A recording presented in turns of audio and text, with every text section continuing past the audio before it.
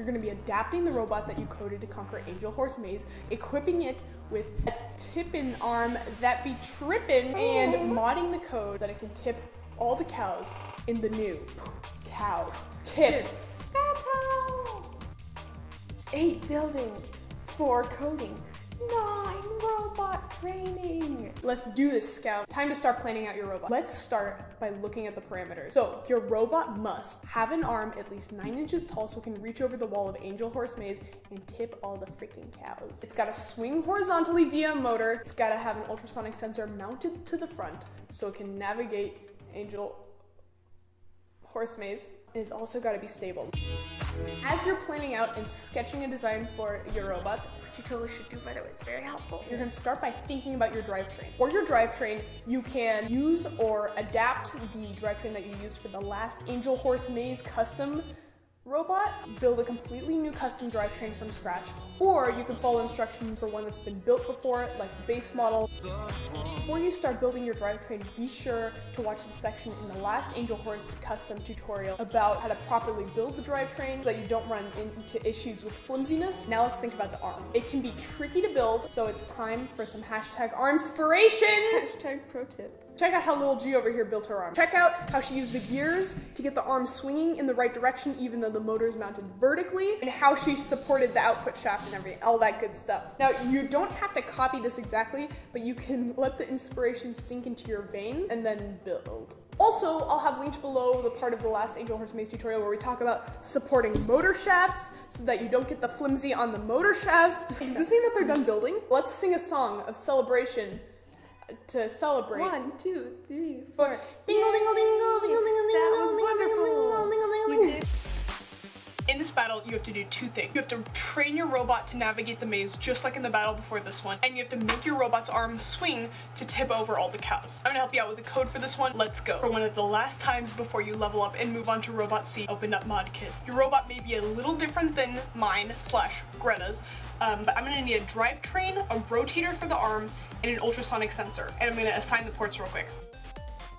So then you're gonna open up the drivetrain settings and edit them so that they fit your robot build. You can edit your motor layout, like say if your motors are in the front or back of your robot, or if you have 4. I think wheel grouping is if your wheels are connected by gears. Leave below in the comments if you know for sure.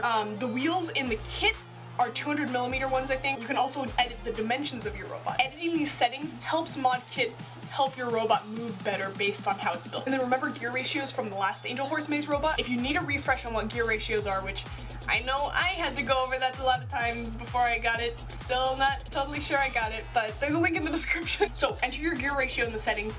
Our gear ratio is 36:36 or 1:1, so I'm gonna leave it.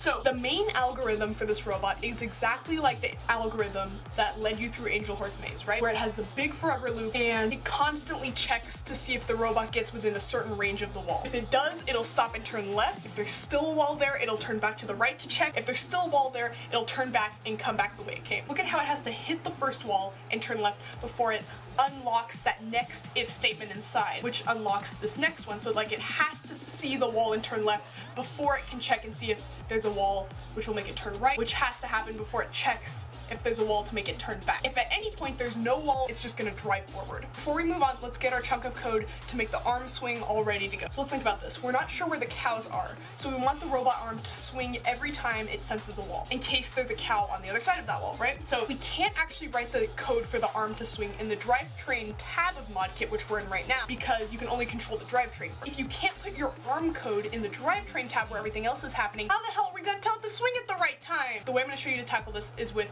broadcasting events. Drag in a broadcast block before you turn, and then name it something you'll associate with arm swinging. Now, let's go over to the arm tab where we can control the arm of the robot and say, when the name of your event is broadcasted, do the following. So if you can see what's happening, we can call up this chunk of code that controls the arm from the drivetrain tab, so that we can time what's happening with the drivetrain with what's happening with the arm. Now, in terms of actual arm swinging code, that's up to you. You can start by setting the speed to whatever you want and remembering that 60% speed is default. You're gonna have it swing out a certain amount and come back. That specific distance will depend on your robot and it'll require you testing it. One last thing to remember about broadcasting events is that if you don't tell the drivetrain part of your code to wait for the arm part to finish, it'll just broadcast the event, keep running through, and it'll get all messed up because you'll be turning and running the rest of your routine while that arm's still swinging. So you've got to kind of time it out a little bit. Every time after I broadcast the event, I put a wait block for maybe 1 or 2 seconds to pause the drivetrain routine while that arm is still swinging before I turn and do my next step. We want the arm to swing every time the robot senses a wall,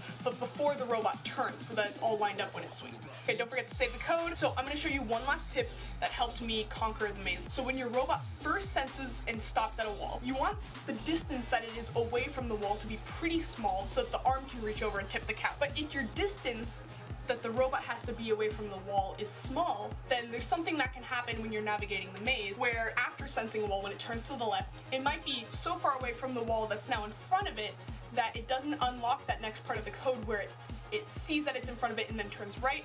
The sensor might say, oh, there's no wall in front of me. So it goes forward until it hits that wall now, kind of starting over that loop, and it'll check left, which can get you stuck in the loop of death. So in the algorithm, we keep the first distance the same so it can get right up close to that wall and tip the cow, but the distance it checks after that, and then after it turns right, we're gonna make bigger so that once it turns, that range is now expanded and it can actually see that wall that might be a little farther away from it.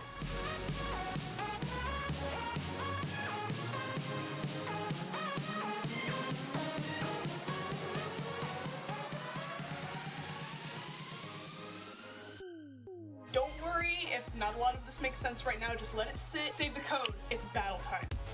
So this battle is pretty straightforward. You gotta navigate the entire maze and tip over all the cows. Cows are placed at certain checkpoints around the maze. The only rule is that you have 3 love taps allowed. The grind never stops, rise and grind.